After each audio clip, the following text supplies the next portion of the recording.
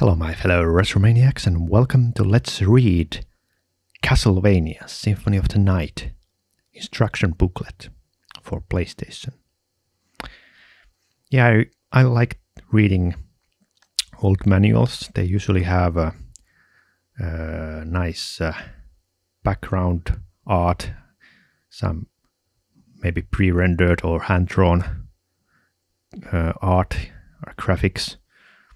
And sometimes you can even learn new things from the game by reading the manual, or at least the guidebook.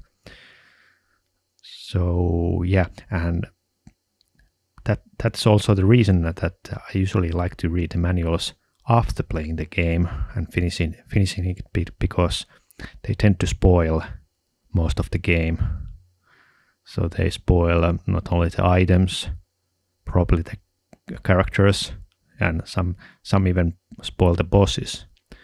So yeah, if you want to play the game totally blind, don't read the manual. So yeah, Symphony of the Night, maybe my favorite game of all time, at least in the top 5.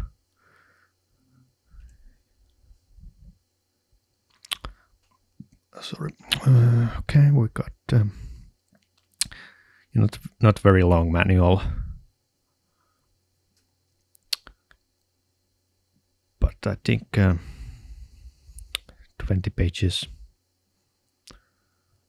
It's like average.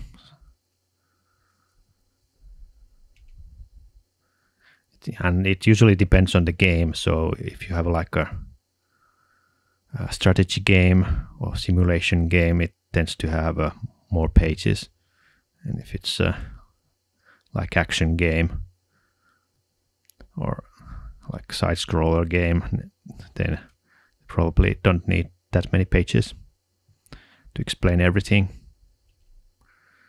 So here we have concise controls here. This was before a DualShock was invented. And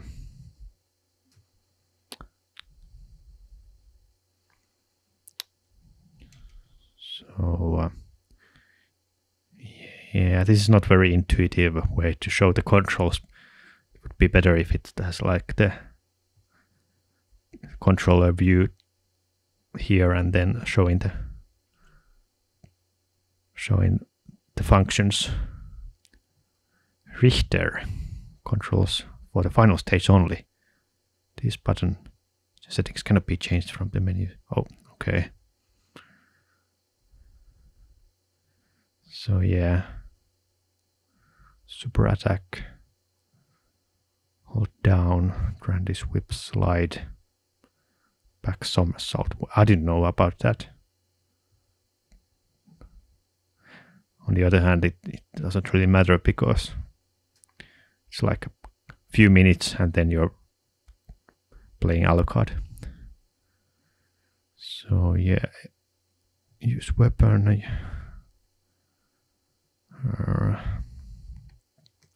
crowds, sitting chair, very important move in the game. Use special weapons.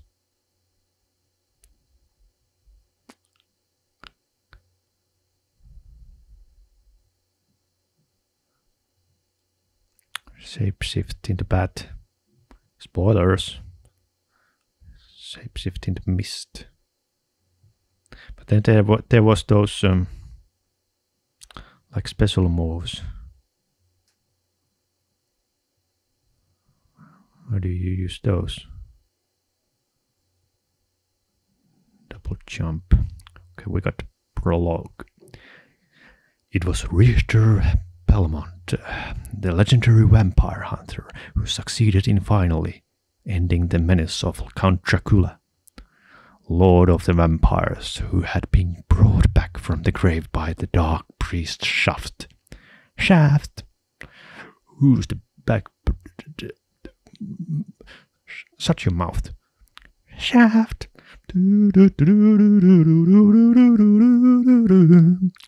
Shaft. However, one night 4 years later, under the glare of a full moon, Richter mysteriously vanished, with no idea of where to begin her search. Maria Renard. I was thinking that they was referring Richter as her. Maria Renard set out to look for him. It was then that fate intervened. Castlevania, the castle of Dracula. Wait a second. Oh, I never. Now I have to admit that I never knew that the castle itself is called Castlevania. I just thought the Castlevania is the name of the game. Because why would you name your castle as Castle? And what's the Vania? Okay. Which is rumored to appear once every century, suddenly materialized from out of the mist as if to show her the way. Meanwhile, powerful forces were struggling for the soul of a man named Alucard. The very same Alucard who had teamed up with the Trevor Belmont to battle his immortal father, Count Vlad Tepes Dracula. You need to know some of the backstory and previous games here.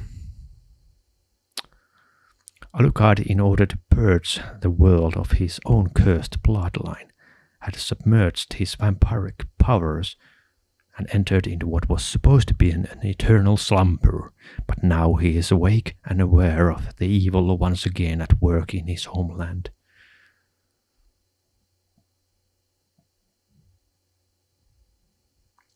The time has once again come for the forces of good and evil to engage in their ancient battle. Dracula's castle beckons you, and no man can say who shall emerge victorious. Characters: Alucard. So was Alucard in Rondo of Blood? I'm not quite sure.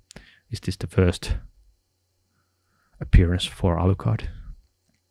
Real name: Adrian Fahrenheit Tepes. Why Fahrenheit? That's supposed to be like a surname, not a middle name. Age estimated to be 400 years old. Okay, where have you been? Some slumber. The offspring of an unnatural union between Count Dracula and a human woman. Alucard possesses inhuman strength and dark magical powers. His weapon of choice is a sword, and he uses a variety of them to serve his needs. He is an adept shapeshifter, commonly using the forms of wolf, bat, and mist to confuse and terrify his opponents, although you cannot use any of those shapeshift features in the beginning of the game, even before the death takes them away. So I don't know. Alucard also relies heavily on ancient relics and magical items to perform elaborate magical attacks. Richter Belmont, aged 24. Every generation of Belmont clan has produced tougher, more dedicated vampire hunters. Yet Richter stands above all others, brandishing the legendary sacred whip. Cool whip, which so many of his predecessors wielded. This hot-blooded youth pushed Dracula to the brink, then, with an almost indestructible will to survive and emerge victorious, Richter defeated Dracula in a massive battle 5 years ago. However, he has been missing for a year, vanishing mysteriously under the light of a full moon. Maria Renard, age 17. She looks pretty developed for a 17-year-old. As Richter's sister-in-law,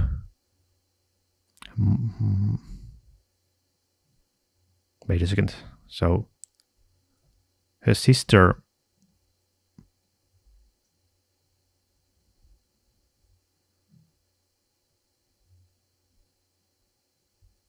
is who's the sister?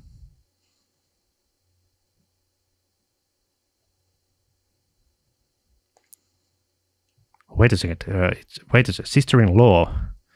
So Richter Belmont is married, and his wife has a sister. Who's the wife? As Richter's sister-in-law, Maria is not a Belmont by blood, but she has the fiery determination of a vampire hunter coursing through her veins. She hated Richter 5 years ago in the defeat of Dracula, when she was 12, and has vowed to find him now that he has vanished. Shortly after beginning her search, however, the ancient Castlevania returned to the earthly plane. Fearlessly, she entered the castle alone. Yeah, I think, yeah, he was in like a PC Engine CD game. You Round of Blood. You can save. It's like optional. You can save Maria multiple times and have a like good ending. Death. This evil spirit is an ally of Dracula's, which should come as a surprise to no one familiar with the Count's nocturnal activities.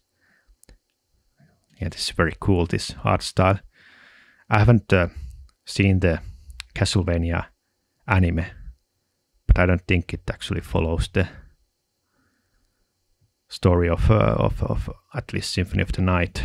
Maybe there are some cameos by Richter, or maybe some other generation Richters, but yeah, I don't know. I don't know how good like a series or movie you could base on Symphony of the Night alone. But yeah, with this art style, if there was like a hand-drawn animation that used this kind of art style, I would be watching it for that reason alone. Master Librarian. He is the keeper of the library in Dracula's castle. He has accumulated a wealth of knowledge over the centuries and some special items as well, which he will part with for a price. So how come the librarian is not evil when everything else is like enemies? I don't know. Why isn't it some kind of wizard that wants to kill you? weird employee by Dracula. Count Dracula. Real name Dracula Vlad Tibes. I think that's the real name in the book of who was the writer. The name escapes my mind at the moment.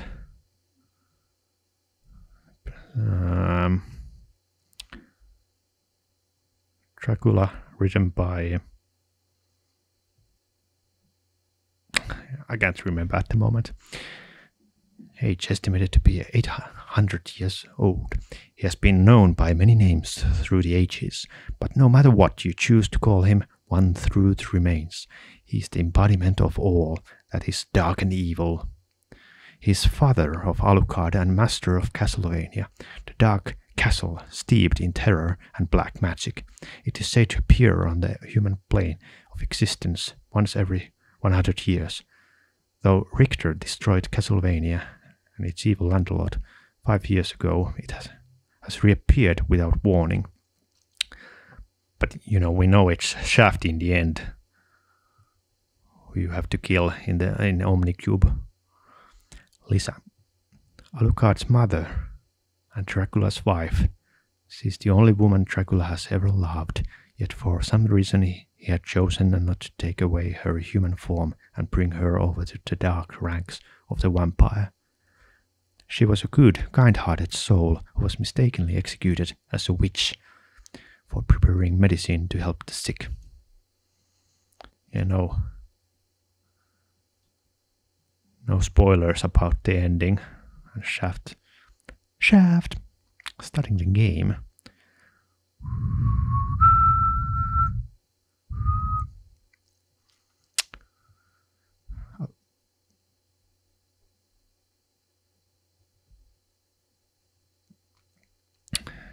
Okay, rules. You are Alucard. Raging through you is the hunger and bloodlust of your vampire father, and the gentle, emphatic compassion of your human mother. As you have tried to come to terms with that constant internal struggle, you have recognized an outer struggle as well, the need to destroy Castlevania and bury the demons both within the castle and within your soul. On your mission, you will discover ancient relics that will open new paths to you. Hidden weapons and magical items from a time long forgotten will be uncovered. Some weapons and items have a restricted use. You must earn hearts to enable them. As your quest continues, you will encounter myriad monsters and dark forces who will challenge your progress. Every victory gives you experience, which yields power and strength. Gradually, you will be able to face and defeat stronger and stronger foes. When you receive damage, you will lose of your life force, some of your life force. Because you are half human, you can be defeated more easily than your father. If your life drains to zero, the start screen will reappear, and if you have saved the game in progress, you can resume play from the last saved location. So you got that. Special weapons, magic weapons. Name of the enemy character requires a special item. Map screen. You haven't visited. Only visible when you acquire a special item. Save location. Teleport rooms. Spoilers. Circle of light. In the circle of light. Yeah, when I played the Japanese Sega Saturn version, this was a little bit difficult because like all the relics and spells and items were in Japanese, so I didn't know what to equip. So number of rooms you have visited. Number of enemies you have defeated. It says beat, here it says kills. Okay. Constitution, how strong your body is. Defense power. Intelligence, magic attack power, luck, critical hits.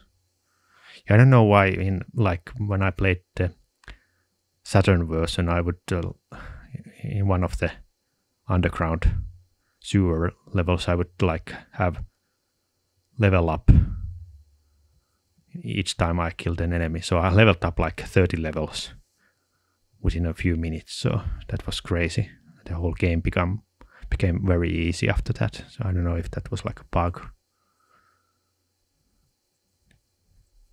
You shouldn't be able to level up that easily.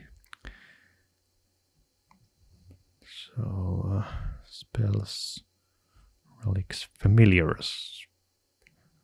When you want to use a familiar, you select one from amongst your relics. Items, dollar bags, equipments. Yeah. Left and right hands of Alucard. A sword can be equipped in one hand and a shield in the other. Some items require both hands. Certain items like the shuriken are expendable and can only be used once. Yeah, I never really bothered using those expendable items like dynamites or like scrolls or whatever you had. Just to slow down if you have to go to the menu and then equip it and then use it once, and then you have to go back to the menu and select other weapons. So yeah.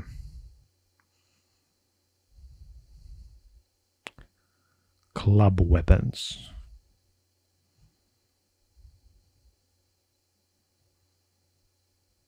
Some equipment can work together to create a tremendous special attack.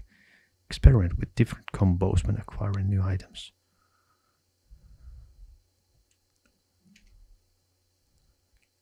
Cube of Soul.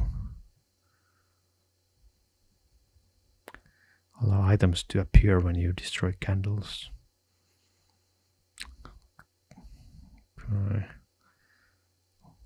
Double second jump. There are many other relics. These are just a few of them.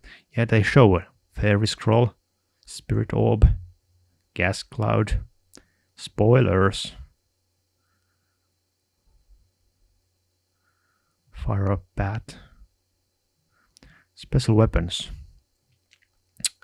You can only possess one special weapon at a time. When you pick on a new one, these special weapons, the old one will be tossed aside. It will remain on the screen for a moment before vanishing, so that you may retrieve it if you change your mind about which item you'd like to possess, or if you accidentally pick up a new item. That happens so often. You will need to use some of your hearts to use these weapons. The number of hearts needed depend on the weapon. But then you can use those like special attacks like teleportation and cape fire and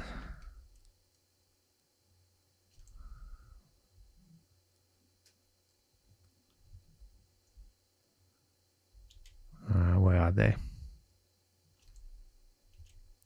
think they are like, yeah, these are spells. Okay, so we have rebound. I would usually just use the knife, especially when you use it with the turbo controller. It makes it very useful. Bibuti, holy ashes. You hardly find these. Agunea strikes enemies with sacred lightning. You can continue attack by holding down the attack button until your hearts are gone.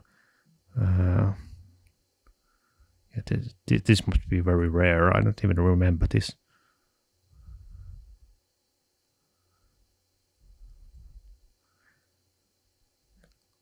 Yeah, clock is quite useful. I think the rebound stone is one of the worst. Because most of the time it would just like miss the enemy or only damage it once.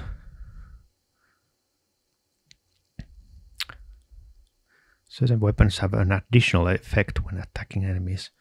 Some effects, such as fire, ice, or poison, may do additional damage. Spells.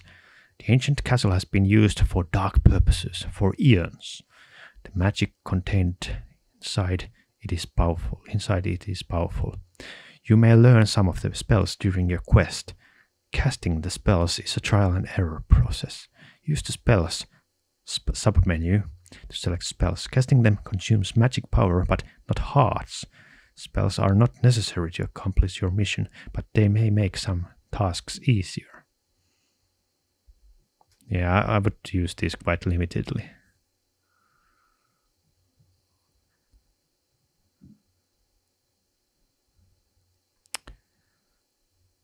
Alucard may suffer the following effects when hit by special enemy attacks. Stone. Rapidly hit the directional buttons left and right to free him. The hammer can be used to free him immediately. What hammer?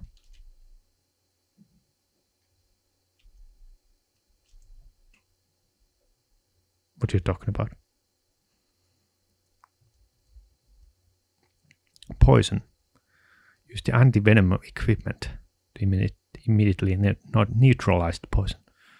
Curse. Use the uncurse potion. Okay, other functions will become available after you acquire certain items. Like what? Rooms. Dracula's home is a labyrinth of great rooms, ghastly corridors, and twisted tunnels. When you obtain special relics, new routes and hidden rooms may become accessible to you, even rooms you've already visited. If you notice an unusual area during your mission, revisit it after discovering new relics. You may find new adventures ahead. Final stage bloodlines. Entering Castlevania. Marble Gallery. Lookout point. What mystery does the telescope help unravel? Look inside and see. I didn't really get what was the thing. There was the raft dude. So I don't know. And there's the owl here. So yeah, there might be some secrets I have never figured out, even though I've played the game multiple times. But in order to get all the secrets, you probably need the guidebook, which I may actually read, or at least glance at some other time. Yeah, especially the library. I usually wouldn't buy the stuff beside the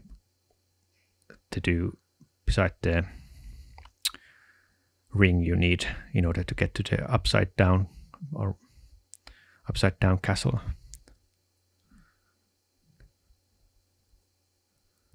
So listen to the music of Castlevania. Save rooms. If you want to save your progress without overwriting your current game, press up and then press triangle. Notes. Okay, so yeah, they don't spoil you about the upside down castle and what to do in order to access it, which is quite tricky to figure out yourself. You know, when I first played the game, I didn't know how to unlock it. So yeah. So that's all there is. Not too spoiling manual, and not too interesting. They don't have enemies. There's some nice art style here, these enemies here are shown. Alucard looks quite sickly there. There he is. But yeah, not too many